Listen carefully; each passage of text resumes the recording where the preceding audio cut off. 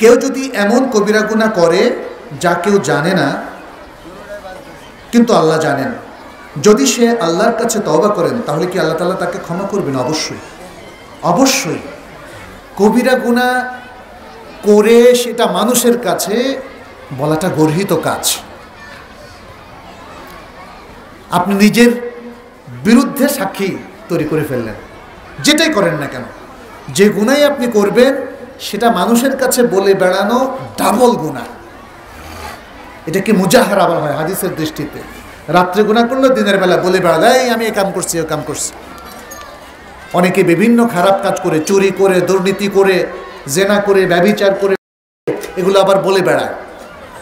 সাক্ষী হয়ে গেল, কিন্তু সাক্ষী হয়ে গেলে অনেক সময় আর যদি আপনার তওবা করার নসিব না হয় তাহলে কিন্তু এগুলোর পাপটা আপনার জন্য আরো ভয়াবহ আকার ধারণ করতে পারে।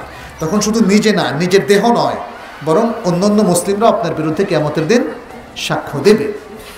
উচিত হচ্ছে গোপন, নিজের পাপগুলোকে গোপন রাখা আর অন্যের পাপগুলোকে গোপন রাখা। কেউ যদি আপনাকে তার গোপন পাপের কথা বলে দেয়, আপনি সেটা মানুষের কাছে বলে বেড়াবেন না, কারণ এটা হবে পরনিন্দা।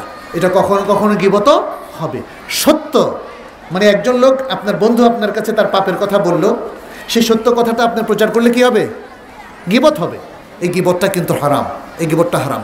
আর রাসূল সাল্লাল্লাহু আলাইহি ওয়াসাল্লাম একটা হাদিস আছে, যে ব্যক্তি অন্যের দোষগুলোকে, ত্রুটিগুলোকে গোপন রাখে, কিয়ামতের দিন আল্লাহ তার দোষগুলোকে গোপন রাখবেন। যাই হোক, এখন কেউ যদি নিজের দোষগুলোকে গোপন রেখে তওবা করে তাহলে আল্লাহ তাআলা সেটা কবুল করবেন। আল্লাহ তাআলা কোরআনে বলছেন, কুল লিইবাদিয়াল্লাযীনা আসরাফু লা তাকনাতু মির রাহমাতিল্লাহ ইন্নাল্লাহা ইয়াগফিরুদ যুনুবা জামিআ। আমার যেসব বান্দারা নিজেদের উপর জুলুম করেছে, অর্থাৎ কবিরা গুনাহ করে জুলুম করেছে, তুমি তাদেরকে বলে দাও, হে রাসূল, তোমরা আল্লাহর রহমত থেকে নিরাশ হও না, নিশ্চয় আল্লাহ তাআলা সকল পাপকে ক্ষমা করে দিবেন।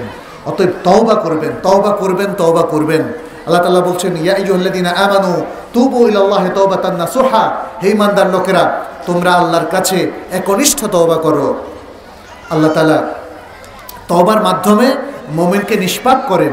এই জন্য যত ভয়াবহ আমরা কবিরা গুনাহ করি না কেন, এমনকি শিরকের মতো কবিরা গুনাহ যদি করে ফেলি, কুফরির মতো কবিরা গুনাহ করে ফেলি, আসুন আমরা তওবা করি। তওবা আমাদেরকে নিষ্পাপ করে।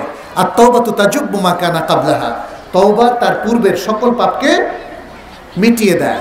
অতএব তওবা করবেন। তওবা হচ্ছে নিষ্পাপ হওয়ার একটা পদ্ধতি, এবং কবিরা গুনাহের ভয়াবহতার কারণে নিরাশ হবেন না।